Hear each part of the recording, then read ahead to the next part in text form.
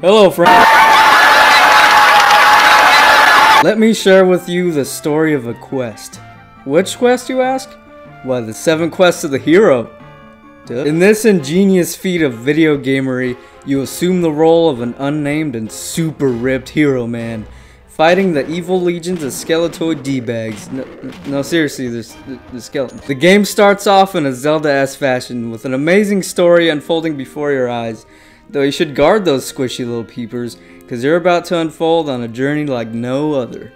A sexy journey. With incredibly beefy legs, you bound your way to the sorcerer, but try not to look at his, staff.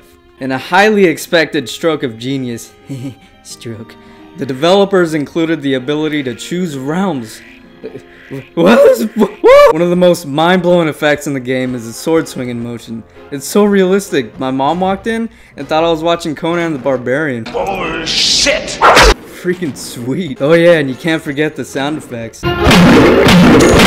Too good. The cool train don't stop there. There are skeleton spawners scattered around the maze, giving you yet another rad task to complete. Seriously, they could release this as DLC for $19.99 and I'd snatch it up in a heartbeat. 7 quests allows you to crawl around the maze in search of treasure and adventure. It really makes you feel like a warrior, not knowing what will be around the next corner. Will it be skeletons, skeletons, or skeletons? Sometimes you can even pull off combos by getting enemies in the corner. Check it out! In an obvious classic throwback to games of old, there are floating and spinning icons that you have to collect in order to progress. Dreamers. Want to take a break from the incredible game set before you? You can actually walk around the castle fortress and check out the many interesting rooms.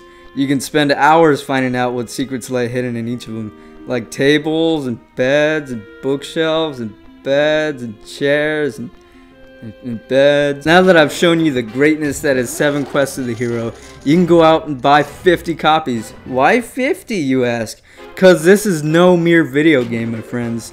This is a masterpiece. I was drinking champagne on Lakeshore Drive.